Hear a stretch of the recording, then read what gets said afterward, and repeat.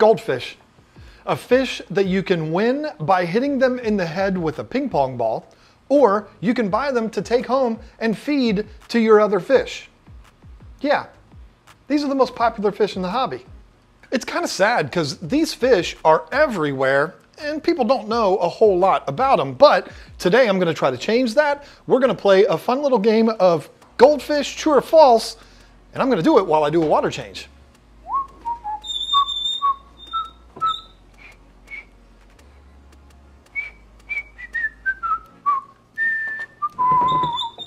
I just turned the filter off. I got my big old trash can over here. It's what I'm going to use to start off my water change here. The goldfish are hungry. They don't like me messing around in the tank. Goldfish can live in a bowl. As much as it's going to pain a lot of you to hear me say this, this is true. But it could actually be said that any fish can live in a bowl. I mean, think about it.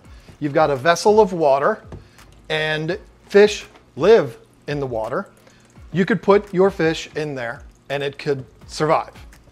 Is that a good thing? No. And with goldfish in particular, these are fish that produce a ton of waste. I don't know how much you're going to be able to see coming up through this tube right here, but it's going to be a lot because these fish produce an unbelievable amount of waste. So if you're somebody that has a fish bowl and you're going to do water changes every single day, I guess you could keep a goldfish in there. But I really hope that it's a 75-gallon bowl. I hope it's not a stupid little fish bowl that you bought off the counter at Walmart that you used to use as a vase and you're now putting your precious goldfish in there.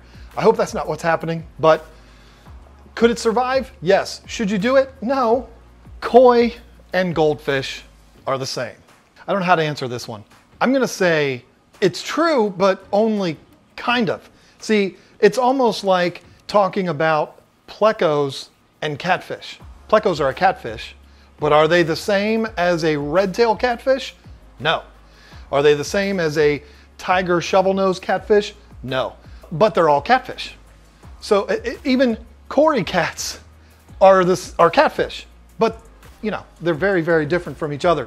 Goldfish and koi are both from the carp family. They were both bred from that, but they're definitely not the same. They grow up in different environments. They can thrive in different environments, and the koi will last a lot longer. We're going to talk about that in a minute. And you don't see too many fancy tail goldfish that are going for like 35 grand. And I don't know that they're having contests about goldfish. I think it's almost always koi. They are very different. We don't even really need to talk too much about the differences. They are different. You don't raise them the same way, but they're from the same family. I don't know if that makes sense. Goldfish only have a memory of 3 seconds. This one I can't stand hearing. This one drives me crazy because no, they don't have a memory of 3 seconds. And you know what? All you have to do is have goldfish for longer than 3 seconds before you'll realize that that is definitely not true. Case in point, I'll try to put some B-roll of me over this, doing this, but when I walk up to this tank, these fish that are goldfish, they come up to the top because they know it's feeding time. They can't recognize, oh, that's John, the guy from KGTropicals. They don't know anything about me. They don't know that it's me. They just know that it's a big blurry thing that's walking up to the tank, but they know when that happens that it's feeding time. So if they know it's feeding time and I feed these fish once a day, they must have a memory of at least 24 hours, right? So this whole idea that they only have a 3-second memory, to me, is just stupid. I don't know where it came from, and I don't want to talk about it anymore.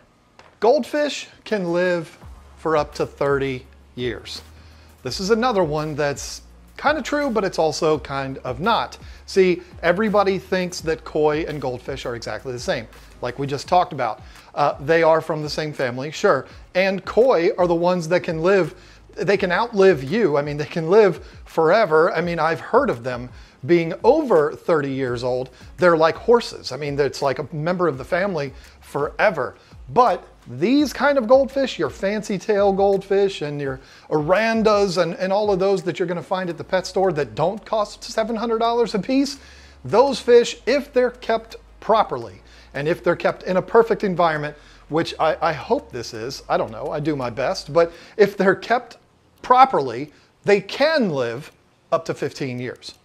I've never had them live 15 years. They are not the easiest fish in the world to keep, believe it or not. And that's contrary to what everybody thinks about these fish, because they think they're just so easy. And at times they can be, but they can also be kind of fragile if their conditions aren't right. So if you want to get the longest life possible out of your goldfish, you got to do just as much work, if not more, than a tank like this full of African cichlids, because they are such huge waste producers. They're big eaters. They would eat all day long if I would feed them all day long, and they would poop all day long. They'd be eating, pooping, eating, pooping. It would just be a constant circle. And with that comes more work, needing to do what I'm doing here today a lot more frequently. And if you do that, you can keep them for a very long time, and they can live for up to 15 years. Koi, much longer than that, but let's be realistic. Probably going to be more like 7 or 8 years if you're really lucky. I mean, for me, I think the longest I've ever had a goldfish was like 4 or 5 years. And to me, I thought that was pretty good because they can be so finicky. But anyway, yeah, it's not true. Not all goldfish can live 30 years, but some of them can. Feeder fish are gross and should be banned from the aquarium industry. True.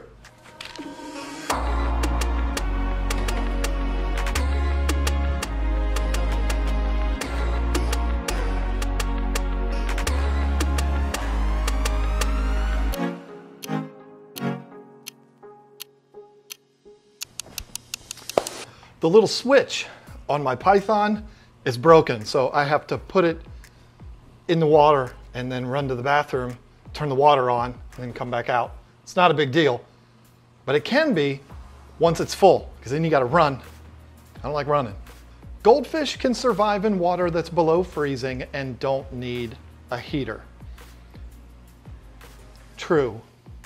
But let's not get carried away. So think about this. Okay, we've talked already about how koi and goldfish are related. So I think that when people see koi out in ponds, and as long as the pond is deep enough where the bottom of the pond doesn't freeze, the koi go down there, and that's where they spend the winter, and the top can freeze over, but as long as there's movement, as long as there's a hole in the ice where you know, oxygen can get into there, they can survive through that. I'm certainly no pond expert, but that's the way it's been shown to me, and I've seen it in other videos and all that kind of stuff. So we all know that koi can survive through the winter. But what I'm going to tell you is this. If you have fancy tails, or you have orandas or ranchus or whatever fancy goldfish you have, if you put them out there and that pond freezes, they're not going to be very good for you in the spring when it thaws back out. So not all goldfish are going to be that way. Some of them can tolerate more than others. They all do very well in cooler water, which is nice if you're somebody that you can't afford an aquarium heater or whatever it is, you don't believe in them, you heard horror stories, whatever, and you don't want heaters. Goldfish are going to be a great fish for you because they can be fine, and actually they prefer cooler water. So for that, that's perfectly fine. But when it comes to freezing, you have to be careful with that. Comet goldfish, the ones that are feeders, which I think are absolutely beautiful and you should not feed them to other fish, those can typically do well in ponds. But if they're gonna freeze, if you live in like Minnesota, I don't know that any of them are gonna be okay for you. But if you live in, you know, maybe the mid belt of the country, which is a climate like I live in, where it gets cold, but it's not like ridiculous like Minnesota or Michigan or North Dakota or something like that. We get a dusting of snow, maybe once or twice in the winter. Occasionally we'll get hit pretty hard, but usually it's pretty mild, and you're only below freezing a few days, maybe a couple of weeks out of the year. That's Virginia, by the way.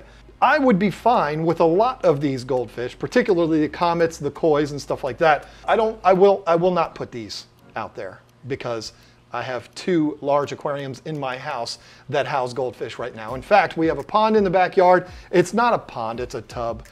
So it's not below the ground. We brought our goldfish, 5 comet goldfish, we brought them in and we put them in a 125-gallon tank in our basement. That's how we handle those. We just think it's too risky, particularly with that tank being above ground the way it is. But if there was a lot of water movement and the pond was dug deep enough where they could go down deep for the winter, then I would be okay with it. I'd get nervous if there was a big freeze or a big snow. I would make sure I would go out there and bust it up to make sure that it doesn't completely freeze over, because you block that oxygen, your fish in there are doomed. I don't care if they're koi, I don't care what they are, they're basically gonna freeze solid, and they do not thaw out in the wintertime. So basically what these goldfish do, I'm not a scientist, and I'm not even a goldfish expert, but they basically, their entire system slows down and they hibernate just like bears do. So they'll eat a lot, they'll store that food, their metabolism, their body, everything in them will slow down. They will hibernate through the winter. That's how they can get through without eating and all that kind of stuff. And then they wake up in the spring and they're like, yay, we're alive again, it's great. And our irresponsible owners didn't freeze us or feed us to other fish.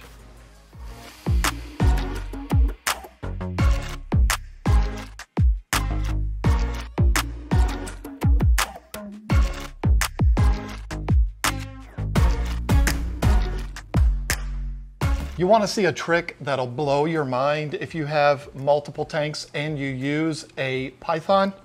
When you need to go tank to tank to tank, you don't have to flick the switch. Just hold it up here and it'll start filling up as long as you get to the next tank. Put it in there and you're good to go. I don't know if you saw the air bubbles shooting out of the returns in this tank in the background.